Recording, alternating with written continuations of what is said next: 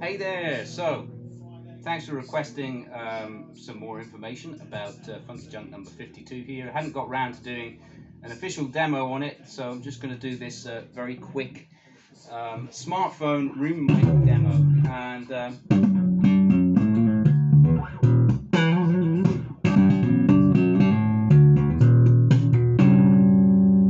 this is series mode with the tone right up. Parallel.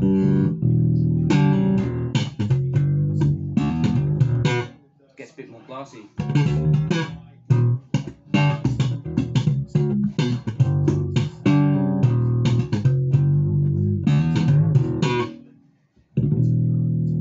So that's nice. And then take the tone right down, series mode.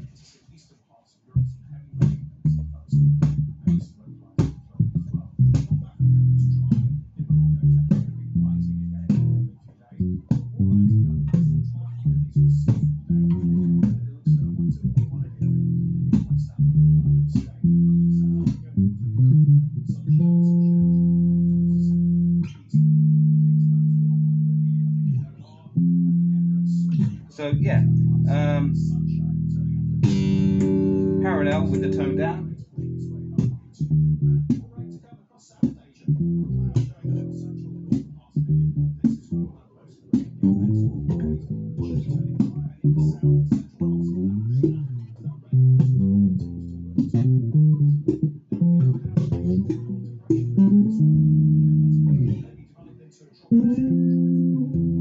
Yeah, so you can hear it's got a lot of tonal variety for a P bass. You've got very high grade hardware on this one, and you've got string through capability as well at the bridge. It's a Funky Junk. Nothing is perfect. It's all put together from recycled parts. Um,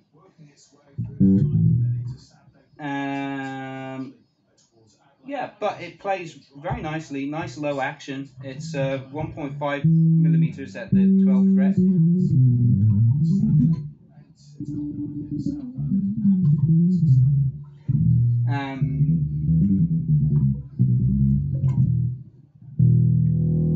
The tone cap is a vintage Mylar cap. I have this great supplier in town. It's just got absolutely hundreds of different types of caps that are left over from the days of yore.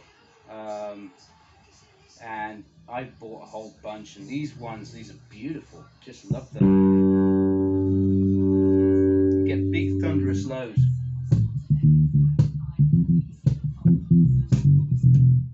Dub City.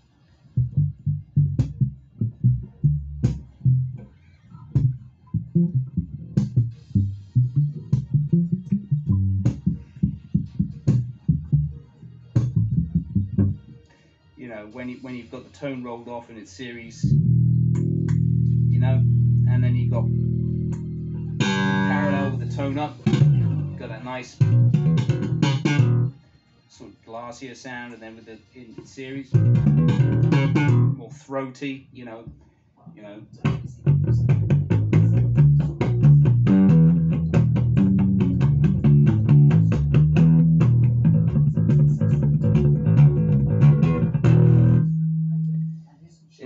It's really great. That cap is the capacitor. Yeah, so that's it. One interesting thing about this, I believe this is an Araya neck from the 90s, early 90s, and if you look at it, you'll see that the dots are aligned through between the A and D string. Of course, it's not absolutely perfect because this neck was not made for this body, but it's pretty damn good. The alignment is quite good. You've got plenty of... if I was building a bass, and I was making the pocket to fit it perfectly, it would just, like, maybe by couple of degrees, maybe just change the angle of the neck, so very, very slightly, but it's negligible. But they made these necks with more real estate on the G-string side. So you'll see that the G-string side has more real estate, and the reason for that is so that your fingers don't slip off when you're doing vibrato or something.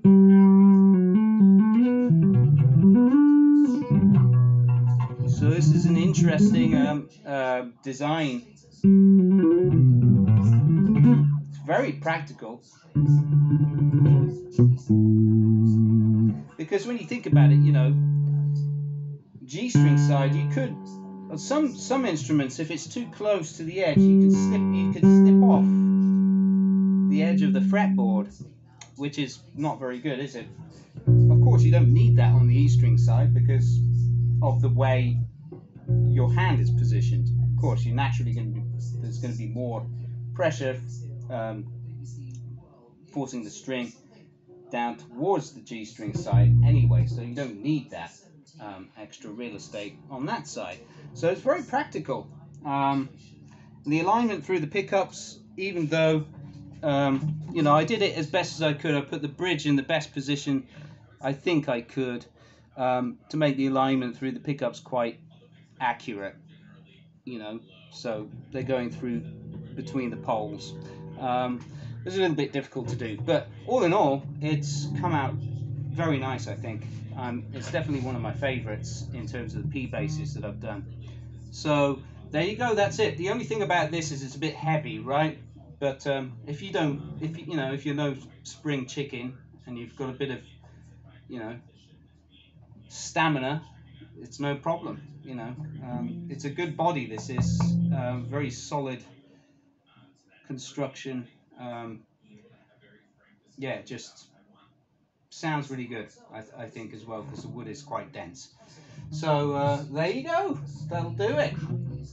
I hope you like it. Cheers for watching. And for those of you who are watching just out of and you're interested in getting your own Funky Junk, you can follow the link below to my Funky Junk page. I'm kind of busy right now. I've got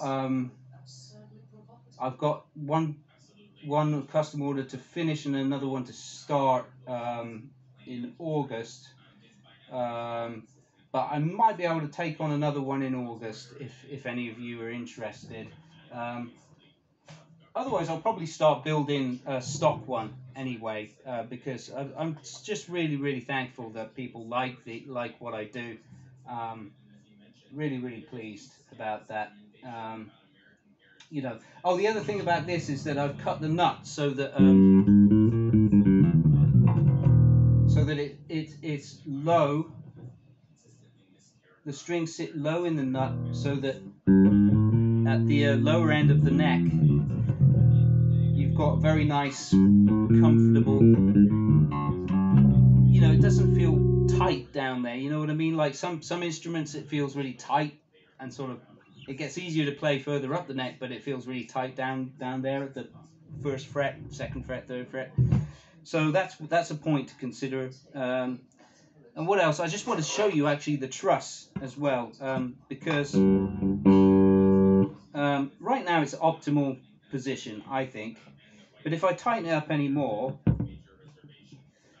you'll see that it starts to choke out down below, right? So that means that the neck is very healthy. It's got lots of life left in it yet. So you can rely on it. You know, it's not gonna go.